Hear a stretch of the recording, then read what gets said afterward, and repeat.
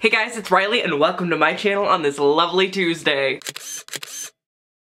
Hello, how are you this fine day? I'm pretty dang good considering I actually woke up before noon. Wow. Either way, today's hashtag trans education video is going to be about straight pride. I'm kind of going to be touching on the different things about why it doesn't really exist, why we don't need it, the reason why queer pride was founded, and things along those lines. So let's get into it. The Pride movement was founded as a positive stance against discrimination and violence within the LGBTQ+ community because of sexual orientation or gender identity. It was created for queer people and people who aren't queer alike to sit there and celebrate identity and celebrate sexuality and things like that against all of the violence that was happening against people who were different in terms of gender identity or sexuality. And straight pride was coined by cisgender, heterosexual, and heteroromantic people as a response to the gay pride movement. And the response really isn't necessary considering the fact that the gay pride movement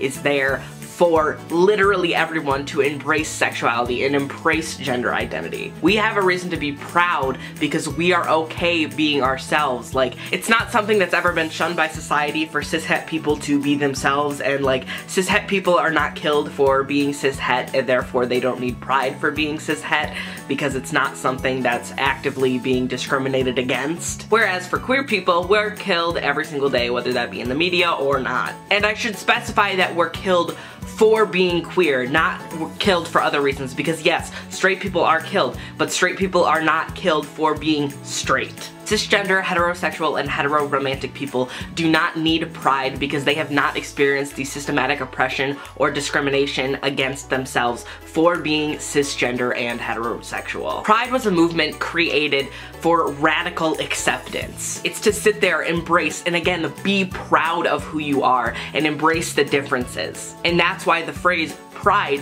has been coined by queer people all over the world. In this context, pride is pride in being different. And cishet people can have pride within themselves, but the idea of taking a movement away from people who have experienced the systematic oppression that queer people have is really not good. There's loads of things cishet people can do during our Pride Month. They can come to our Pride and celebrate with us as long as they're not trying to take it away from us. We have a right to be proud. We have a right to express ourselves, and we have a right to know that we are accepted and loved within today's society. And that's still a concept that a lot of people don't understand, that queer people don't have. Pride is a way for us to find other people who are like-minded, people who are like ourselves. Pride is a way for us to get to know ourselves more. Pride is so much more than just being proud for being gay. There's a whole culture behind it, and there are reasons behind why gay pride exists. And that's why when somebody retorts with, well, I'm gonna have a straight pride parade,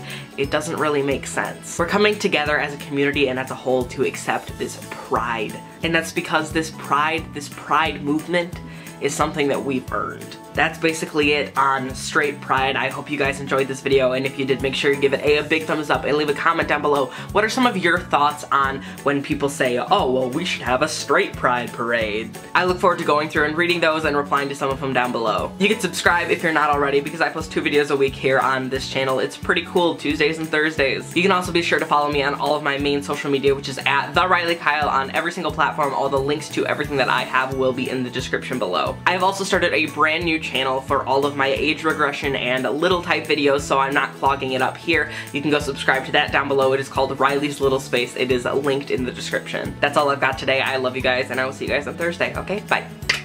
Thanks for watching. Make sure to